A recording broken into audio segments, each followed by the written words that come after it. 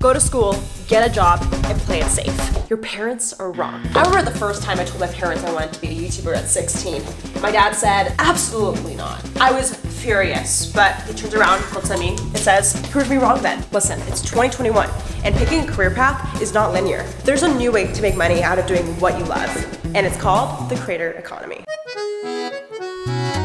Guys, I'm here in France for the Ethereum conference. I'm running late, so fuck, I gotta run across this road. We're gonna learn all about the creator economy and answer these questions. Let's go! What's your name? Hi, I'm Elon. Marcus. My name is Hugues. Do you know what the creator economy is? I do know what the creator economy is, or I think I do.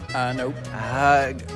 Economy of creators. Essentially allowing creators to monetize directly to their fan base with no intermediary, no middleman. Is where people that are artists make money out of what they love to do. That's basically it. So now that you know what the creator economy is, you might be like, Jade, how do I get involved? How do I convince my strict parents that I'm not gonna end up as a starving artist? To answer this question, we're gonna ask some industry experts on how to get involved. Show is on.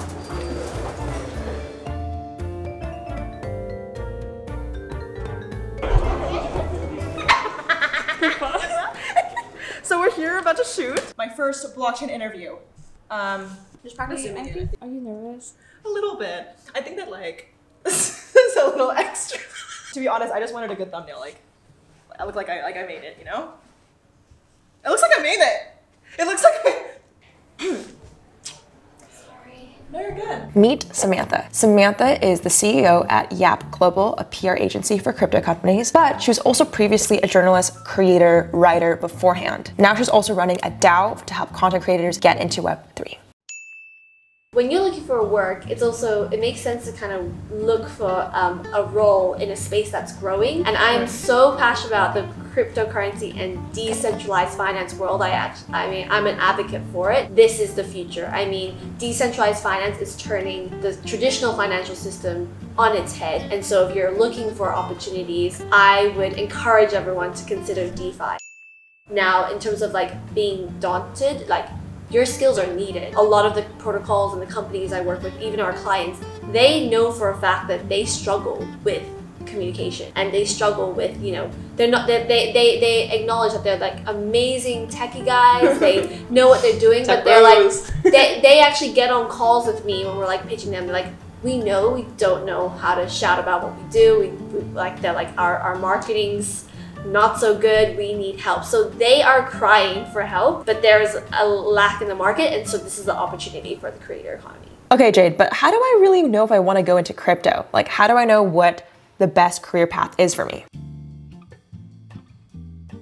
This is Paula. Paula is business development at Linum Labs. She also has her own company and is a creator herself. I mean, first off, don't just go for the first thing that appears. Like, actually see what you're interested in. Like, what is something that you can see yourself like really diving in, and where there's passion, you're gonna find a career. Really find what is something that excites you, because people are gonna feed onto that excitement and go from there. I really believe if you do what excites you and you're passionate about, you're gonna find money, but it might not be in the traditional way you expect. Take me for example, okay? I love making videos. When I was 16, I dropped out of school to make videos. I feel like a broken record, I keep saying that, but it's true. Like, I literally loved making content so much that I wanted to commit my life, okay? My parents thought I was cuckoo crazy, right? And I told them I'm gonna make money from YouTube. But I expected to make money from AdSense, brand deals, and like an influencer essentially in the beginning years. And to my surprise, I didn't make money that way, but I still made money by doing what I love, but it was a little different medium. What I did was I started to make videos for other brands. I was a freelancer for a couple e-commerce companies in Portland. I was shooting videos for Handful, True Gear, which are small companies in my local area. And although I was still making YouTube videos,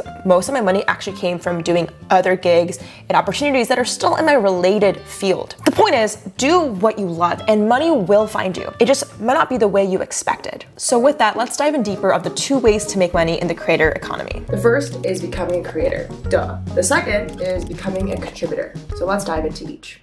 Becoming a creator in the creator economy is pretty obvious. It's creating something. It could be music, art, movie, a business, it could be anything. The most popular ways to monetize as a creator is getting an audience where you can sell them a product or partner with brands to sell your audience as advertising. Check out this video on how creators can make money in Web3. I explain more about how that works. Artists can sell anything from t-shirts, DVDs. What the fuck? Does anyone actually sell a DVD? Anyways, creators can sell a bunch of products as merch. But one of the most popular ways recently to monetize and make a lot of money is through selling NFTs.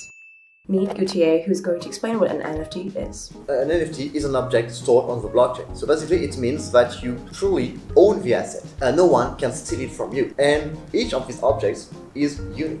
So I use this term object because an NFT can be thousands of different stuff. From an artwork to an asset in a video game to almost everything you imagine. Your ID, your degree, even the furniture can potentially be an NFT. So it's just an asset, an object on the blockchain that you can purchase and you can use and no one can steal it from you. So because you're the largest database, I'm going to quiz you on some data. So if you don't get the numbers right, it's going to be very embarrassing. No, no, so a lot of people, maybe even artists and buyers might be speculating on, oh my gosh, NFT is a bubble. Can you talk a little bit more about like, you know, the data you've seen of like why you think NFT is not a bubble? You know, in a couple of months, the NFT industry went from something like 20 million USD traded past year for almost $1 billion in the past quarter. Oh my god, that's only a lot. On the blockchain. That's completely crazy. The money and opportunity in NFTs is massive. So essentially, parents, if you're watching this, your kid can make a lot of money selling art as NFTs in the crypto space. So the thing is that it's not because you are an artist that you are going to make money with NFTs. So at the end of the day, the NFT space has the exact same market rules than any other market.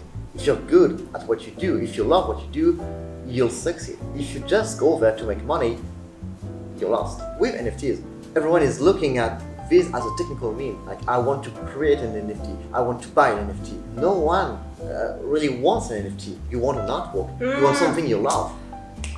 Shoot, we gotta switch these words. we gotta, don't sell an NFT, sell art, sell connection, Exactly. sell engagement.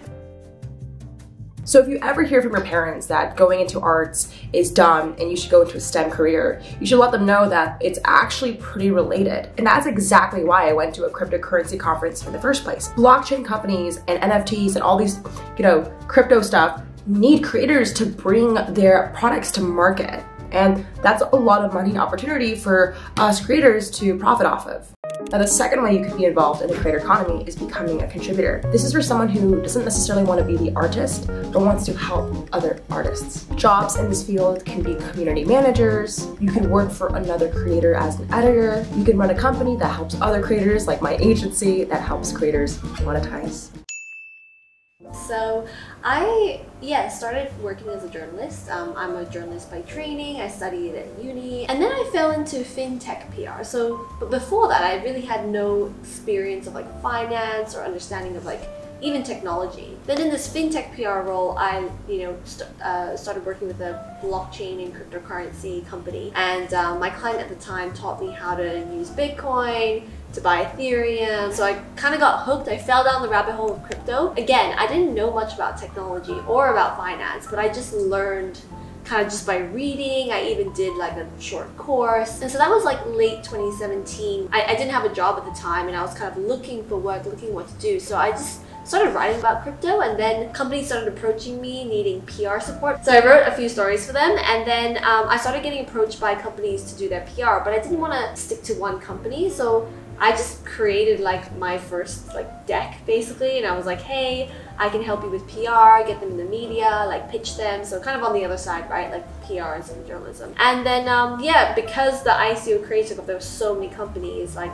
you know, I had one client, they referred me to another, more started to come, and then I was like, hey, I'm serving a need here, because there is a gap in the market of communicators, marketers, graphic designers, social media managers, like you were talking about creator economy. There's a gap in the market in this space to basically translate what, you know, these companies are trying to do, these projects are trying to do, and make it easy to understand for normies.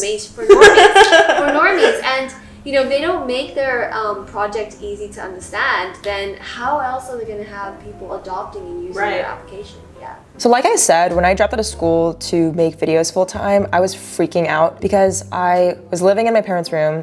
I had only 1,000 subscribers, less than $1,000 in my bank account, and I had no plan. Oh, and by the way, I moved to LA with like barely any money. What I realized is any art takes a while to get off the ground running. You can hear startups that take 3 years of just burning money before maybe they make any penny. I think when you have to have that enough patience with something, you need to find other ways to support yourself in the meantime, potentially. So if you're young, maybe you can just live at home and like live minimally, but I wanted to move out and get out of my fucking town because my friends didn't really support YouTube. So I decided to make money by helping other brands, making videos for them, and freelancing however I could. It was a hustle, definitely was. But over time, let's just say my income maybe was 100% freelancing and then 0% content. It switched. And now I would say most of my time is building my own brand, but that took 3 to 4 years of basically not making any money before I got here.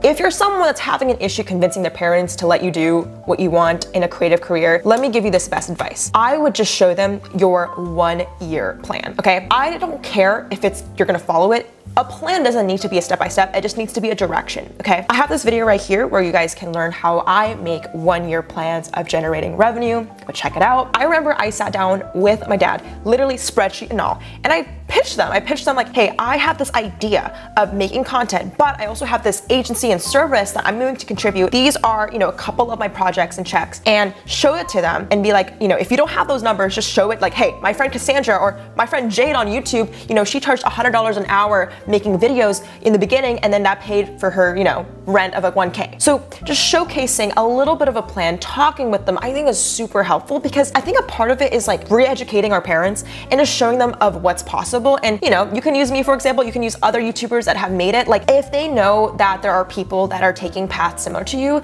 they'd be most likely to accept. Now, I understand there's some parents who like are completely against it, and sometimes what you have to do is do what I do, which is don't ask for permission, ask for forgiveness, which is like basically make money first and then show them that you need their support. Because for a long time, like they need to see it to believe it. And even if you make the money, they might not even support you, which is the hardest thing. I think this journey's hard. Trust me guys, like I still struggle with this every day. Maybe it's not my parents, but maybe it's my friends, and they think I'm poor, unsuccessful, and like dumb. And like, I just have to like really do it for myself. Like at the end of the day, everything I'm saying here is sometimes to convince yourself you're enough. You really only need your own voice to say, I'm worthy, I got this. And like, yes, like convincing your parents is helpful, but like do it again for yourself. I think sometimes the hardest thing is convincing ourselves that we're enough, convincing ourselves that we have enough skill to make money, and you're not alone. I want to let you guys know this channel, this community, this Darmanation is a bunch of creators, artists, entrepreneurs just trying to figure shit out. And I don't even have everything figured out. This video even is hard for me to make because like giving advice on how to prove people that you're enough is something I struggle with. But I hope this video was helpful and you guys could take away something from it. By the way, if you're someone who wants to work in the creator economy, but you physically don't know where to start, my company is hiring. My company is X8 Media. We're an influencer agency that works with brands like Netflix, HBO Max, all that fun stuff. And if you guys apply today till next Monday, the 23rd on August, you guys can have the opportunity to sign up to get work in the creator economy for the first time. We're hiring 3 positions. We're super fun. We're a global company, any age, any demographic, any race accepted. And I can't wait to see what you guys got. Check the link below. The application does close in 1 week. So run over there and show me what you got. And I can't wait to see y'all. Bye-bye. Bye guys.